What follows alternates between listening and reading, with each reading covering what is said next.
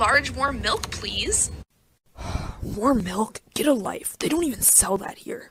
Actually, yeah, we do sell warm milk. Does that bother you? Imagine actually drinking that. I don't have to imagine. Oh, so you're an ace-git? So you just don't get laid? That figures.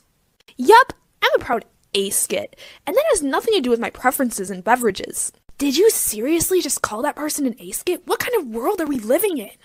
Yep, I'm used to it though. That's what you get for being openly asexual, it seems.